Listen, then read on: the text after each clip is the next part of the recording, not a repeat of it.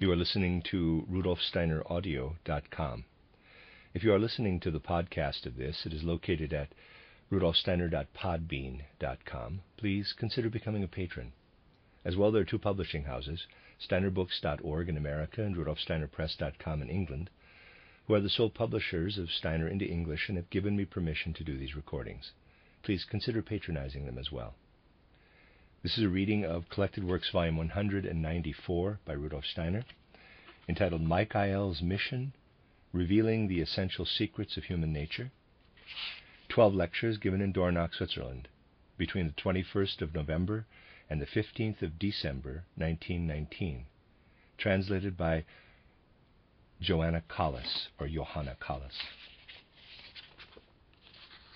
Lecture 1, given in Dornach on the 21st of November, 1919. Over the coming days, I shall be speaking about how we human beings of the present time have the opportunity to form a relationship with that spiritual power about which it can be said that, as the power of Michael, it is able to intervene in spiritual and thus also in all other events on the earth. Today it will be necessary to prepare for what we shall be saying. We shall have to approach the subject from various points of view, which will make it possible for us to give a proper account, on the basis of the symptoms we see all around us, of the different interventions emanating from the power just mentioned. In order to speak in all seriousness about the spiritual world, we must remember always to pay attention to what is visible in the physical world in the shape of revelations from the spiritual powers.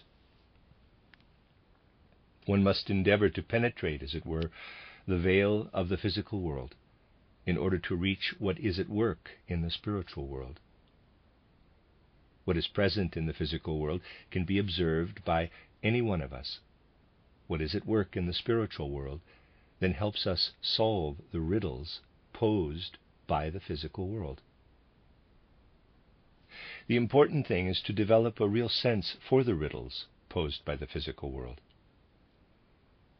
In these important matters, entirely serious attention must be paid to what I have been saying during the period of time that has preceded these current lectures.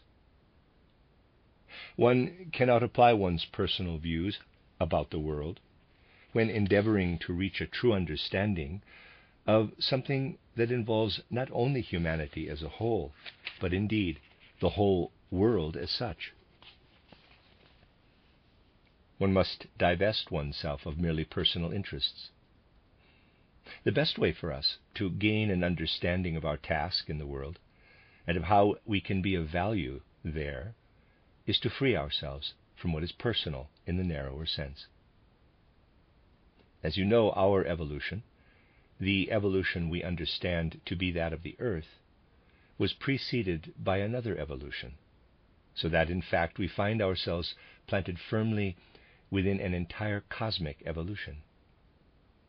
You know, firstly, that this evolution is progressing, and that it has reached a point beyond which it will continue to develop further toward more advanced stages.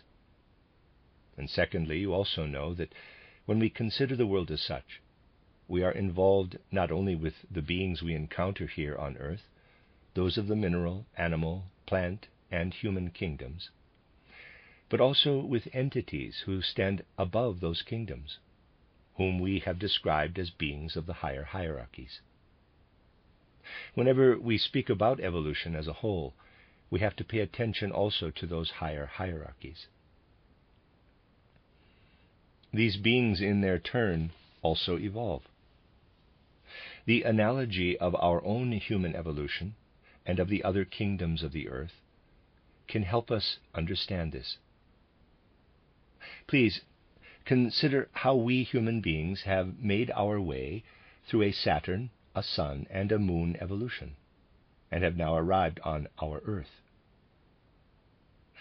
Looking at our cosmic evolution in this way, we can say that in our present earthly surroundings, we now find ourselves in the fourth stage of our evolution. When we consider the beings who are at the stage immediately above our own human stage, the angeloi, we can say of them, simply as an analogy, although their forms are entirely different from those of human existence, and although we cannot perceive them with our physical human senses, they have reached the evolutionary stage of Jupiter. And as for the archangeloi, we see that they are at the evolutionary stage which humanity will have reached on Venus. And the archai, the spirits of time, those beings who have a very special significance for us in our earthly evolution, have meanwhile progressed to the Vulcan stage of evolution. This now brings us to the meaningful question concerning the next higher class of beings, those belonging to the hierarchy of the spirits of form.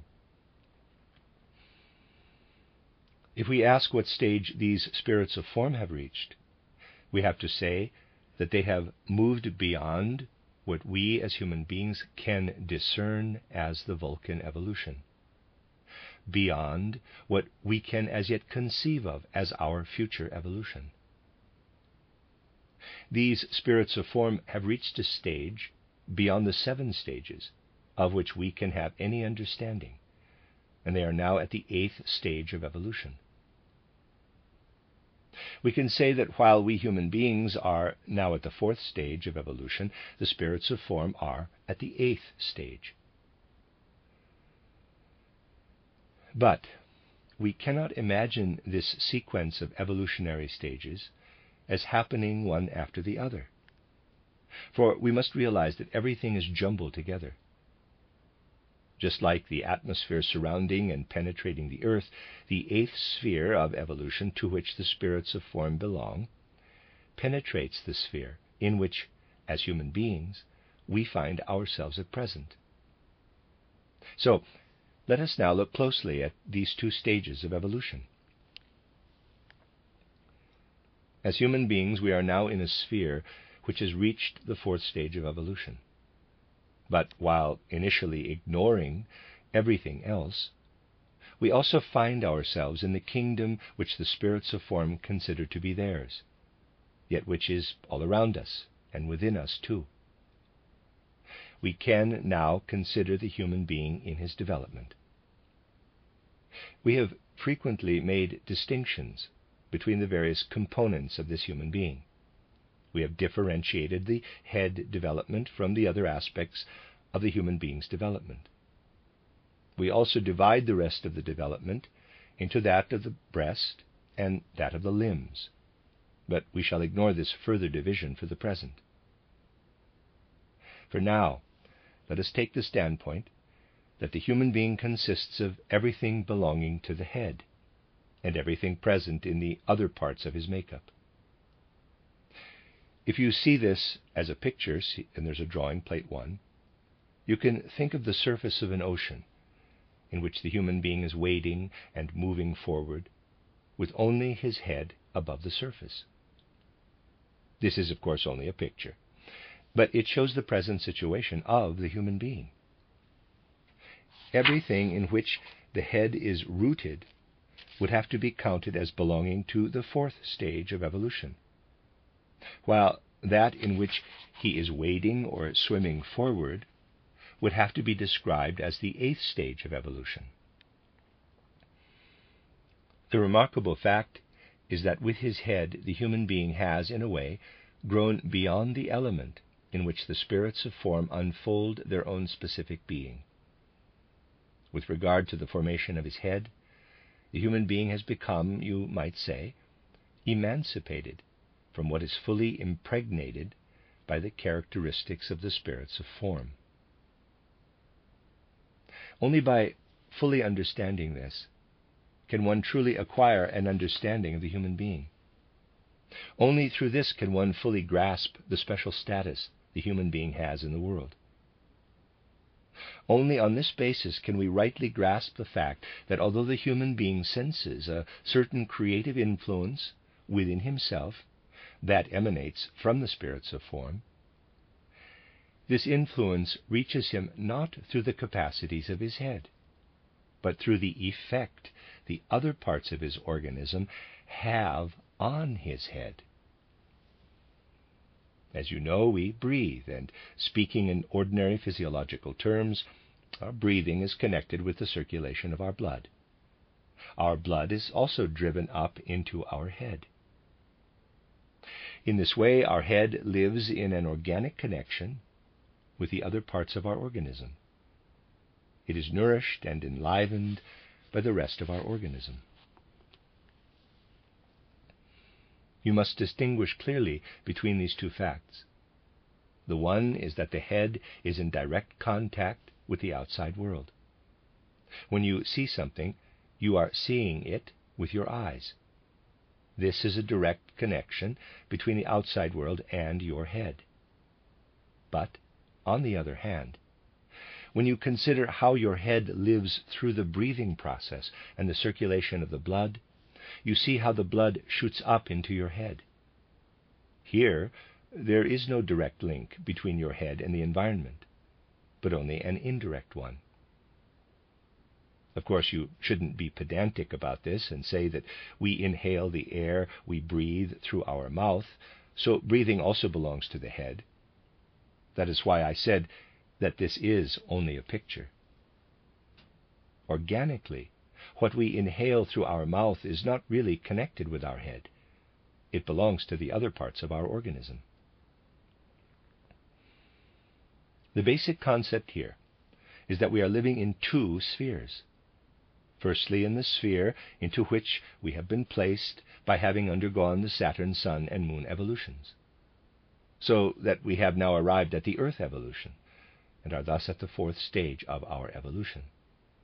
And secondly, we are also living in a sphere which belongs to the spirits of form, in the same way that the Earth evolution belongs to us, while our head is excluded from it, from the other parts of our organism, with all our sense impressions, exist in this eighth sphere.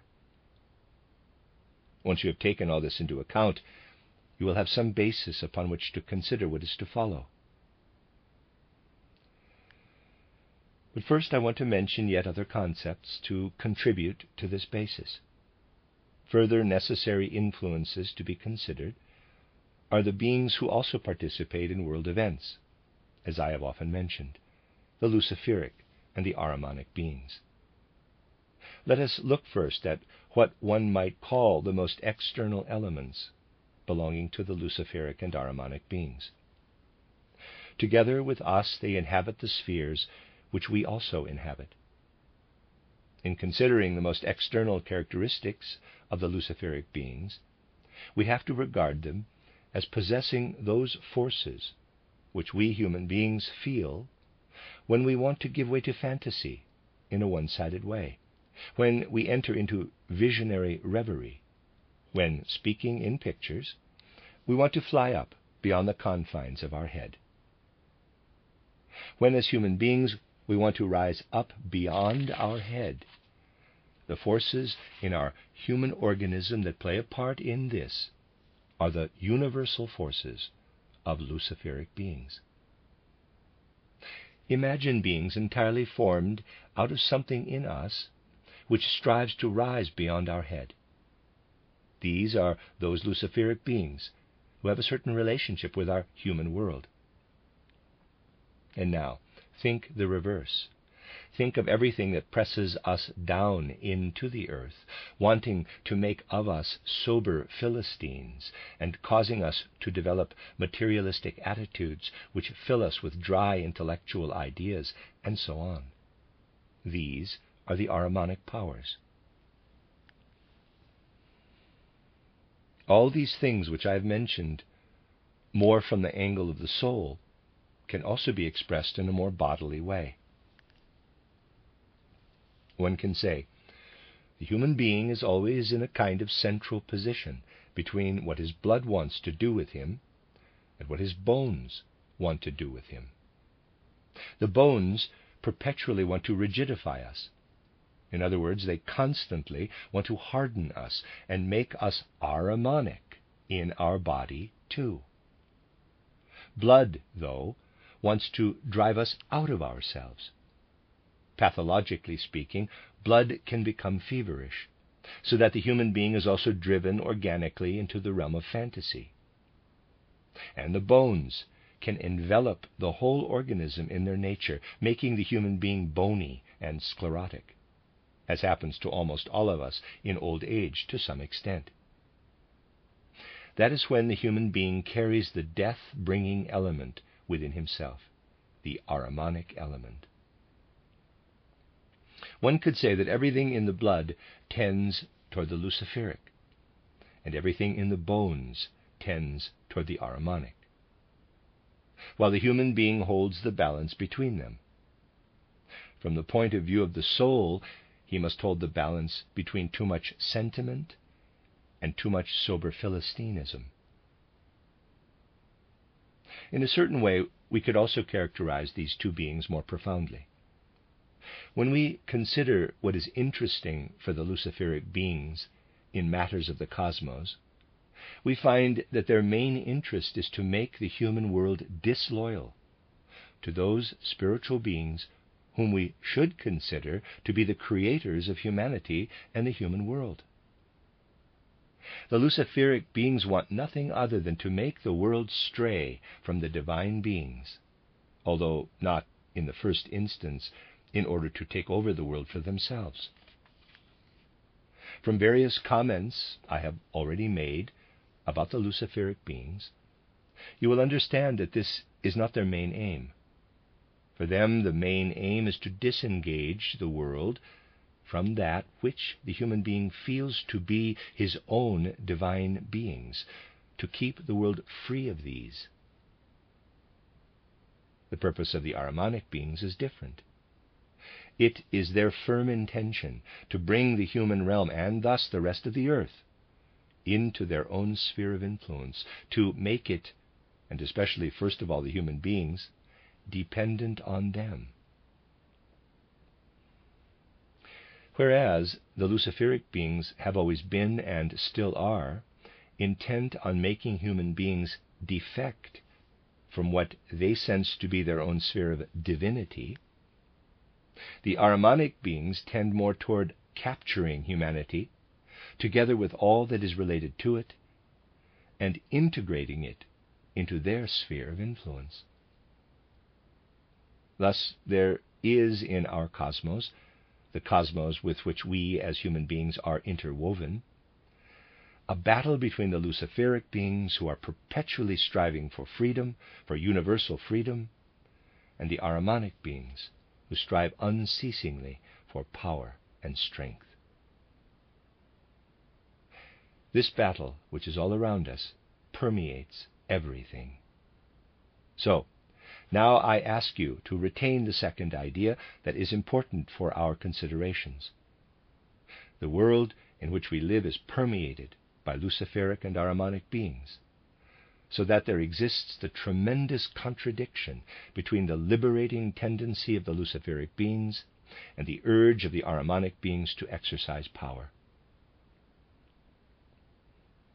Once you pay attention to this, you will say to yourself, I can properly comprehend the world only when I look at it in relation to the number 3. On the one hand, there is everything that is Luciferic, and on the other, everything that is Ahrimanic. And between the two is the human being, as the third element, who cannot help but create a balance between the two in sensing his own divinity. We can only reach an understanding of the world if we take this trinity as the basis and realize clearly that our human life is like the balancing beam of the scales. And there's another drawing. Here is the balancing beam, and on this side is one pan of the scales, the Luciferic one, pulling upward. And here on the other side is the Ahrimanic one, dragging downward. What maintains the balancing beam in the horizontal position is the being of man.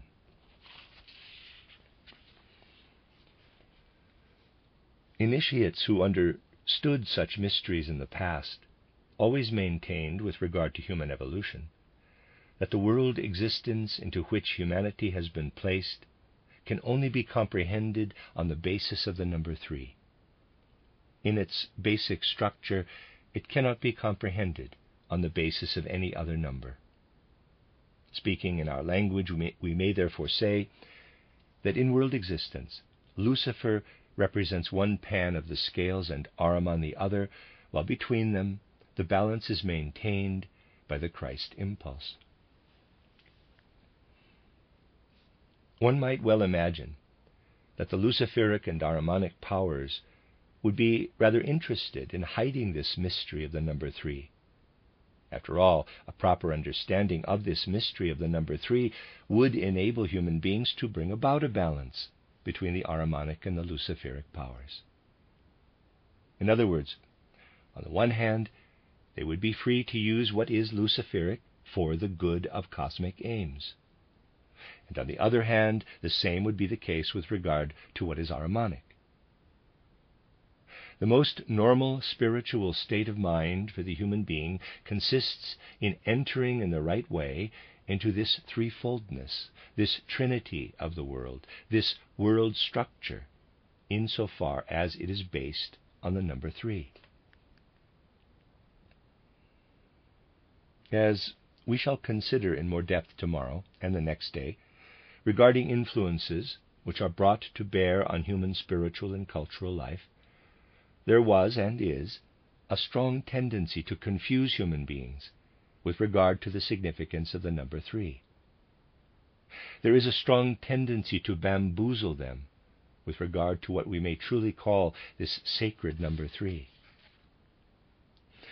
In more recent culture, we can observe very clearly how this structuring in accordance with the number 3 has come to be almost entirely obliterated by the number 2. Just consider, as I have frequently discussed here, that even to understand Goethe's Faust rightly, one has to know how confusion regarding the number 3 plays into this great drama about the world. If in his day Goethe had fully understood the true situation, he would have confronted Faust not only with Mephistopheles, who, as we know, represents the Ahrimanic power, but also with the Luciferic power.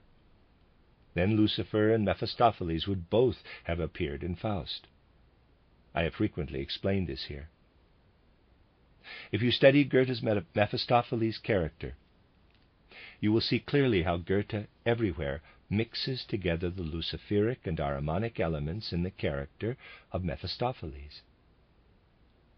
In Goethe's work, the figure of Mephistopheles is a compound of two elements. He is not a uniform character. Luciferic and Ahrimanic elements are thoroughly mixed together. I have gone into this more deeply in my booklet about Goethe's Faust. This confusion, which also played its part in Faust, is the result of a delusion which has taken hold in more recent times. Things were different earlier on. That the number 2 is applicable in place of the number 3. Good on the one side and evil on the other. God and the devil. Please remember, therefore, that to gain any insight into the structure of the world, we must take account of the number 3, where the Luciferic and the Ahrimanic elements are in opposition to one another, and where the divine element of God consists in holding the balance between the two. In opposition to this, we have the mistaken illusion of the number 2, which has entered into humanity's cultural development. God and the devil, with the divine powers above and the diabolical ones down below. The human being has been as though squeezed out of the balance by having had concealed from him the fact that the true salvation of the world, understanding, lies in a proper comprehension of the number 3, and by having been shown instead that the structure of the world is governed by the number 2. Despite everything, even the best human endeavors have fallen prey to this error. If we want to enter into this matter, we must do so very much without any prejudice. We must, absolutely, place ourselves out there in the sphere where there is no prejudice. And then we must also make a clear distinction between things and names. We must not be tempted to assume that by having given a being a specific name, we have already gained a full sense of what that being is. When we look at those beings whom we should feel to be divine beings for humanity, we must realize that we can only have a true sense of who they are when we think of them as holding the balance between the Luciferic and the Ahrimanic principle. In seeking the divine, we shall never fully find it if we do not enter properly into this matter of threefolding. Look at Milton's poem titled Paradise Lost, or Klopstock's titled Der Messias, which was influenced by Paradise Lost. These show no true comprehension of a threefold universal structure. They tell of an assumed battle between heaven and hell, and in this way contribute to bringing the delusion of a duality into our cultural development. Here we have the illusion of a combat between heaven and hell being brought into our popular culture by two universally known, more modern poems. There is no point in the way Milton or Klopstock speaks of the beings of heaven as divine beings. They can only be what human beings should know as divine beings, if the foundation on which they stand is the threefold structure of the world. Only then would one be able to say, here is a battle between the good principle and the evil principle. But as things stand, goodness is attributed to a duality, with names taken from what is actually divine, and given to beings who are devilish, who are an anti-divine element. What is the consequence of this in reality? This actually amounts to nothing less than pushing the divine out of our consciousness. The Luciferic element is given the name of the divine, so that the battle is between Lucifer and Ahriman, with Ahriman being accorded Luciferic characteristics, while the divine characteristics are attributed to the realm of Lucifer. This shows us how momentous such a view can become. A confrontation such as that shown in Milton's Paradise Lost or Klopstock's Messias is said to be a conflict between divine and diabolical elements, whereas in truth it is about the Luciferic and the Ahrimanic element. There is no awareness of a truly divine element, but instead the divine names are attributed to the Luciferic element. Milton's Paradise Lost and Klopstock's Messias are spiritual creations arising out of more recent human consciousness. What takes place in these works belongs to the general consciousness of humanity. The illusion of the number 2 has taken up residence in more recent human consciousness, while the truth of the number 3 has been pushed into the background. Profound creations emanating from humanity in recent times, which with some justification are regarded as being among the greatest productions of these times, are a cultural Maya, a great delusion, which has arisen out of recent humanity's great delusion. What is at work in this illusion is basically a creation emanating from Ahrimanic influences, those influences which will one day come to full concentration in the incarnation of Ahriman, about which I have already spoken to you. This illusion, in the midst of which we find ourselves, is nothing other than the result of that false view of the world, which has been making its appearance everywhere in recent civilization, and which places heaven into opposition with hell. Heaven is looked upon as being divine, while hell is seen as being diabolical, whereas on the one hand it is the Luciferic elements that are termed divine, while on the other the Ahrimanic elements are termed diabolical. We need only consider what interests have come into play during more recent cultural history. Even the threefolding ordering of the human organism or indeed of the human being as a whole, was abolished, in a certain sense, by the Ecumenical Council of Constantinople in the year 869. The dogma was established that Christians must believe not in the threefold, but in a twofold being of man.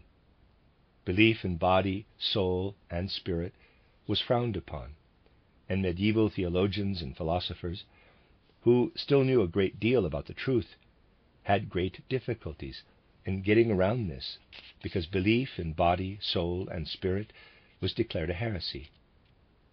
They were obliged to teach the dichotomy. The human being consists of body and soul, not body and soul and spirit. And this is why replacing the trichotomy with the dichotomy makes such an immense difference for human spiritual life that certain individuals know only too well. One must face up to such depths if one wants to understand what the Jesuit Father Zimmermann is referring to in the November issue of titled Stimmen der Zeit.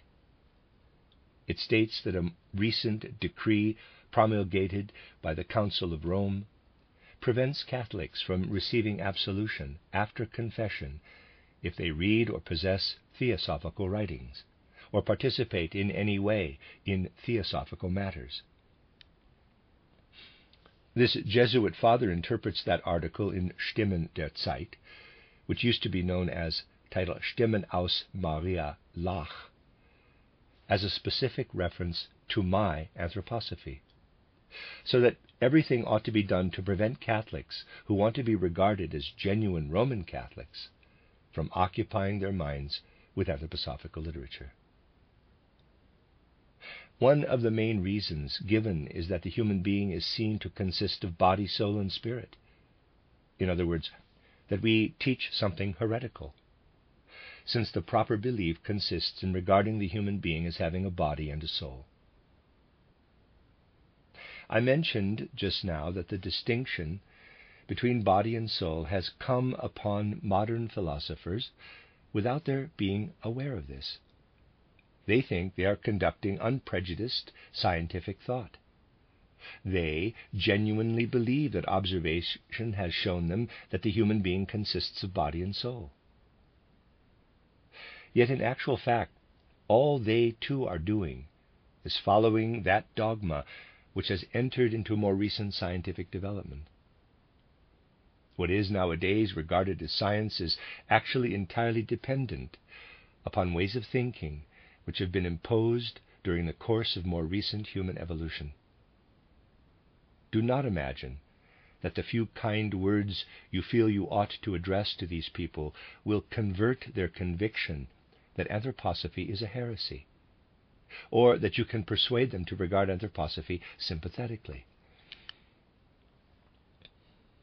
Anthroposophy must find its own way into the world without protection from any other powers, however strongly Christian they may consider themselves to be. Anthroposophy can only achieve through inner strength what it is intended to achieve in the world. You must remember that the Christ impulse can only be comprehended if it is regarded as the impulse of balance between what is Ahrimanic and what is Luciferic, if it is properly installed within the Trinity. What is it that can be done, one might ask, in order to mislead people regarding the true Christ impulse? One would have to distract them from the true structure of the world based on the number 3 and lead them instead to the illusion of the number 2, which is solely justifiable in matters that are outwardly manifest, but not in matters that lie hidden behind what is outwardly manifest, but are present in the sphere of truth. We must begin to realize that in such matters one has to progress beyond mere names. Merely by using the name of Christ does not mean that we have properly characterized the Christ. And one can prevent the Christ from being properly characterized solely by being named if one puts the number 2 in the place of the number 3. If someone wanted to steer people away from a proper conception of Christ, that person would merely need to put the number 2 in the place of the number 3. So if the Christ impulse is to be spoken of in the true sense, then it is necessary to replace the number 2 by the number 3. There is, though, no need as of today to condemn people on account of their heresy. You do not have to describe Milton's Paradise Lost or Klopstock's Messias as infernal writings of the devil, for you can, of course, still enjoy the beauty and greatness of these writings. But you must be clear about the fact that such works, insofar as they represent the flower of popular human civilization, have absolutely nothing to say about Christ. Such writings are based on the erroneous assumption that whatever does not comply with human evolution has to be counted among what comes from the devil, while, on the other hand, one also has what is divine. No. All that one has is something Luciferic. And if one then writes about a lost paradise, one is in reality describing the expulsion of mankind from the realm of Lucifer into the realm of Ahriman. So, what is being described is not the yearning of mankind for the divine, but the yearning of mankind for the realm of Lucifer. What you are seeing in Milton's Paradise Lost and in Klopstock's Messias are descriptions of humanity's longing for the realm of Lucifer, and this is all you should see in them. Certain ideas that have been taken up by modern humanity are therefore very much in need of reassessment. In preparing seriously to think and feel anthroposophically, we are today not faced by small decisions, but by momentous ones. We are faced with having to take very seriously something frequently said by Nietzsche. His words about the reassessment of certain values must be taken very, very seriously. What humanity has achieved in recent times will have to be very much reassessed. There is no need, however, to condemn heretics out of hand. We continue to perform scenes from Goethe's Faust, and I have devoted decades to the study of Goethe. You will read in my small book, titled Goethe's Geistesart, that this has not blinded me to Goethe's wrong characterization of Mephistopheles. But merely to say that Goethe's Mephistopheles is wrong, so let's get rid of him, would be rather a narrow-minded reaction. That is how those who pronounce judgment on heretics behave. And as modern individuals, we ought not to place ourselves in this position. On the other hand, though, we should not take the easy way out by allowing the newer pronouncements of general cultural life to become ingrained in us. It will be necessary for humanity to learn a very great deal.